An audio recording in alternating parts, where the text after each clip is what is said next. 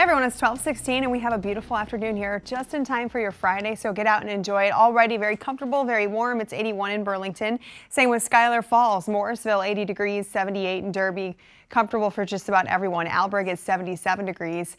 Essentially, we've got a really nice afternoon here ahead of us. As you can see here from Worcester, looking pretty good. Just a few of those fair weather clouds out and about, but a gorgeous looking afternoon to enjoy. And again, just in time for your Friday. Some of those broken clouds building up over the higher terrain. No surprise that you can see some of those right over the Adirondacks and then up towards the Northeast Kingdom and right along the White Mountains too. But the rest of us are under a beautiful blue clear sky. Here's the afternoon high temperatures. Maybe a couple more degrees to go, especially in our valley area. Springfield ends up near 86 this afternoon. Same with Poultney. 83 in Arlington. Same with Bennington. South wind 5-10 miles per hour. So at most, but other than that, it is really quiet. A high pressure system has settled in and is bringing us some really nice weather. 86 in Johnson and Milton. 88 in Burlington this afternoon. 85 degrees in Middlebury. We have that mostly clear sky. I'd call for maybe a spot shower if you're in the higher terrain, but I think very, very few of us will come across any of those.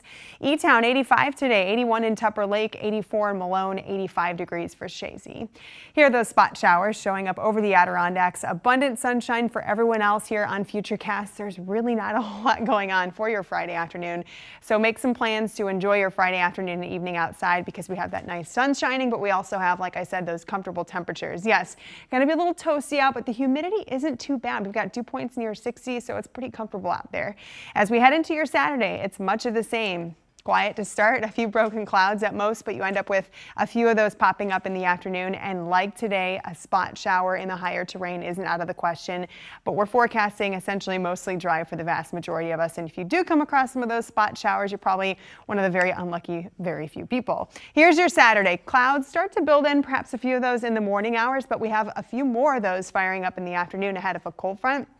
As that cold front moves through, you're going to find that triggering a couple showers and a few thunderstorms. These are going to be scattered in nature, so they're not widespread, and I do think we'll find some sunshine in between them. Just have a heads up, if you're out and about on your Sunday, it's going to be those summertime storms that develop in the afternoon hours. So heads up, if you're out and about, you want to watch out for a few of those. The majority of your weekend rather is going to be nice and dry, and it's also going to be very warm too. So you've got that chance on Sunday to see some scattered showers and a few embedded thunderstorms. Some of that could come along with some heavier rain. We're going to have some moisture building in on Sunday. Starts to get a little bit sticky in addition to those warmer temperatures in the mid 80s. Pretty muggy on Monday and Tuesday as well, and we continue with that chance for some scattered showers and likely a few embedded thunderstorms.